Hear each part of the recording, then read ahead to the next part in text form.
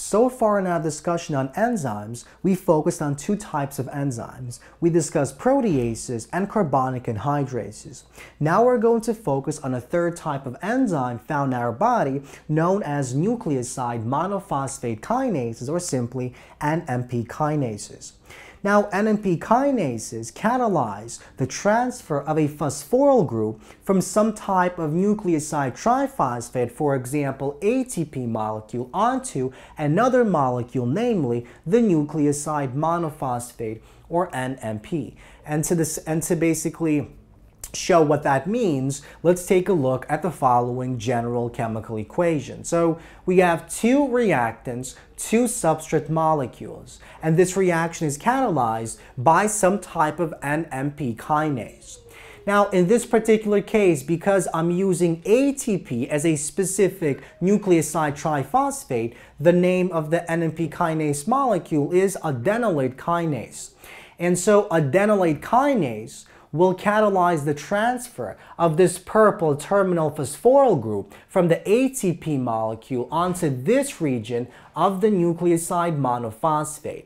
And we ultimately form the nucleoside diphosphate and the adenosine diphosphate. So this loses a phosphoryl group and this gains a phosphoryl group. So in this reaction, we have two substrate molecules, the ATP as well as the NMP. Now, what do we have to know about nucleoside monophosphate kinases? Well, there are three things that you have to keep in mind about these enzymes, and let's begin by discussing the first one. So, NMP kinase molecules, for example, adenylate kinase or guanylate kinase. So guanylate kinase basically catalyzes the transfer of the phosphoryl group from GTP onto some type of NMP. So if we study the three-dimensional structure of all these different types of NMP kinases, for example, these two, we're going to see a region that is conserved. It remains the same when we go from one molecule, one enzyme, one kinase to another kinase. And this is the region shown here.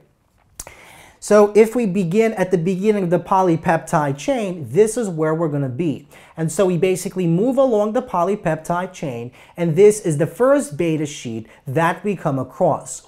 And then we continue moving and we move through this colored loop.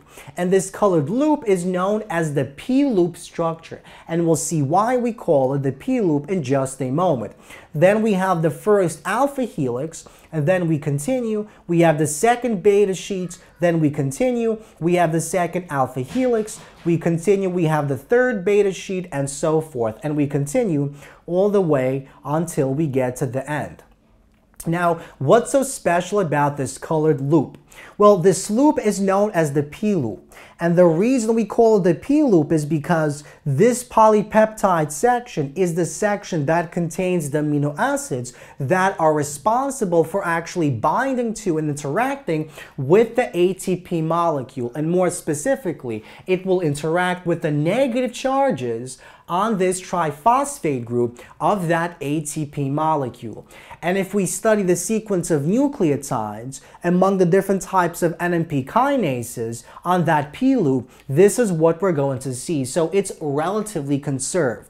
So we have a glycine followed by 4 X's, where the X basically describes some type of arbitrary amino acid, and then we have glycine and lysine.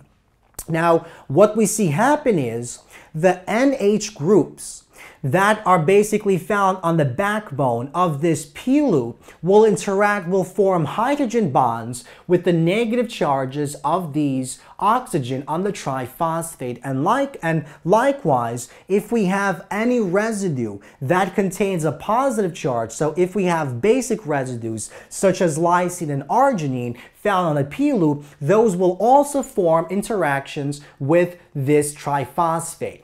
And so it's the P-loop structure found inside this domain of the enzyme that actually is responsible for binding and interacting with this substrate molecule, the triphosphate group of that particular nucleoside triphosphate. So in the case of adenylate kinase, it's the triphosphate group of the ATP that the P-loop actually interacts with.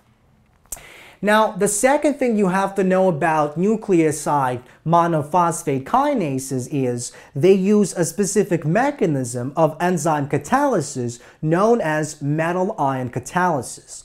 Now, we actually discussed metal ion catalysis previously when we discussed proteases and carbonic anhydrases. But the major difference between that type of metal ion catalysis and the metal ion catalysis that takes place within NMP kinases is here that metal ion doesn't actually interact with the active site's enzyme, but it interacts with the substrate molecule itself. So we see that NMP kinases require the presence of a metal atom such as magnesium or a manganese. And so we have to have some type of divalent metal atom. Divalent simply means it has a charge of +2.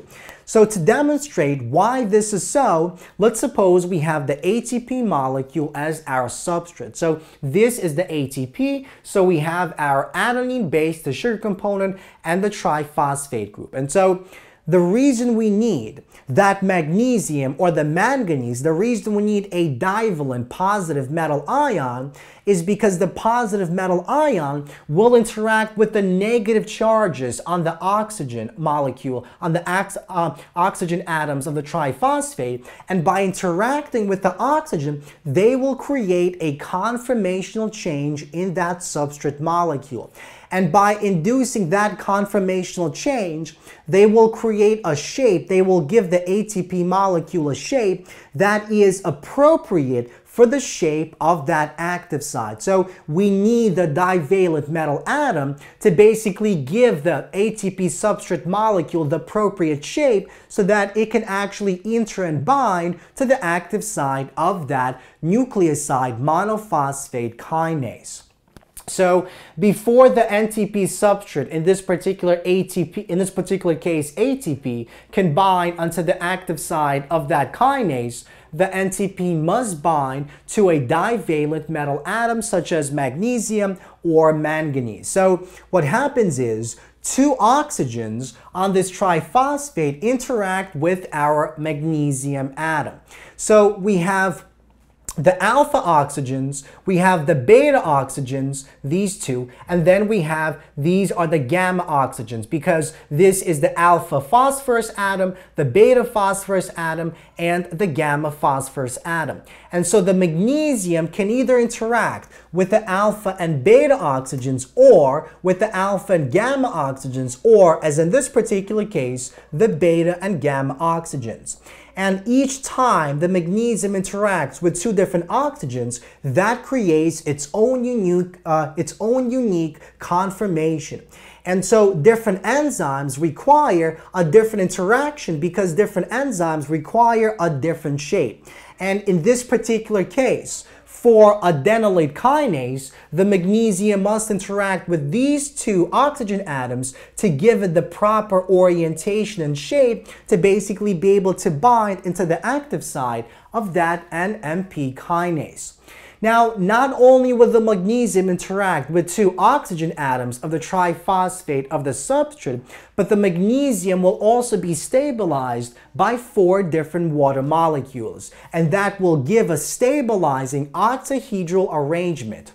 So these are the 2 oxygens that come from the triphosphate group, and these are the 4 oxygens. And so the partially negative oxygen of these water molecules will form bonds, coordinate bonds, with this magnesium atom. And this will stabilize that structure and create a conformational change that will basically bridge that active site structure and the structure of this particular substrate molecule. So the magnesium will interact with 2 oxygen atoms on the ATP molecule as well as 4 water molecules, and the interaction will hold that substrate in a well-defined conformation, a well-defined shape that is suitable for the shape of the active site found in that enzyme. And so ultimately we see that the metal ion serves as a bridge between the substrate molecule and the enzyme.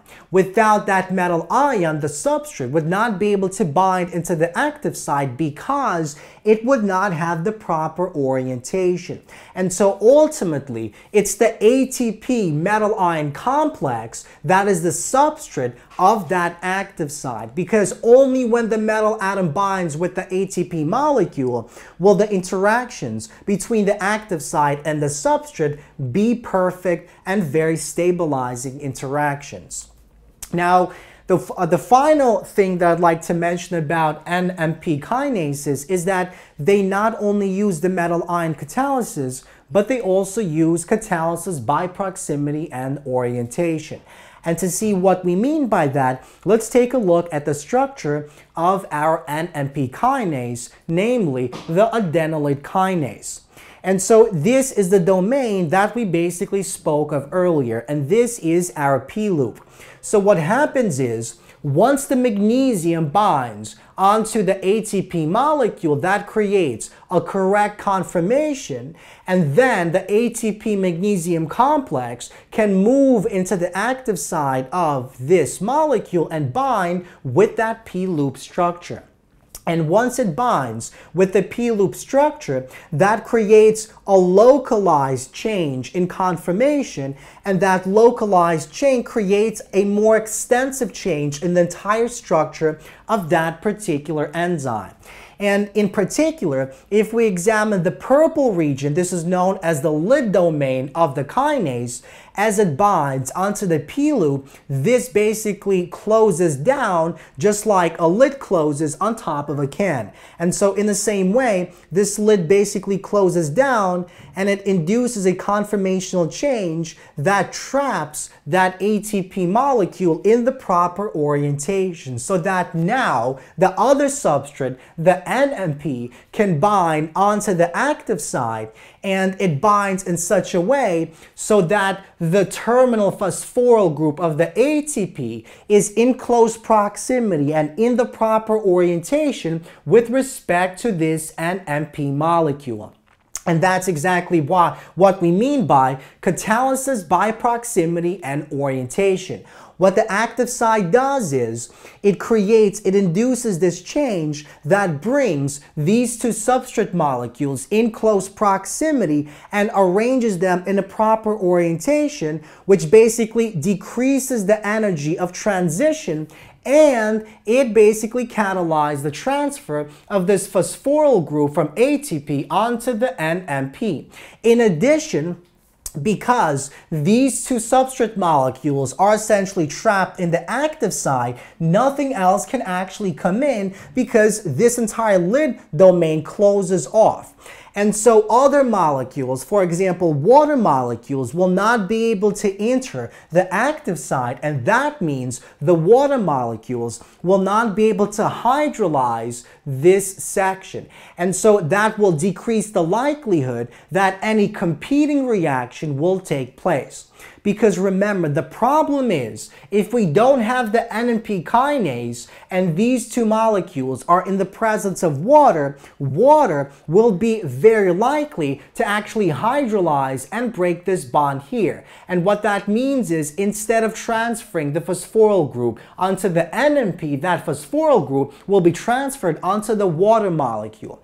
And so what the enzyme does is it utilizes catalysis by proximity. It closes off the active side and keeps away the water molecules, and so no competing reactions can actually take place. So once again, as the ATP magnesium substrate binds to the P loop, as this complex binds onto this P loop here, it induces a local conformational change in this section, and that causes a more extensive change. And so the lid domain essentially closes off.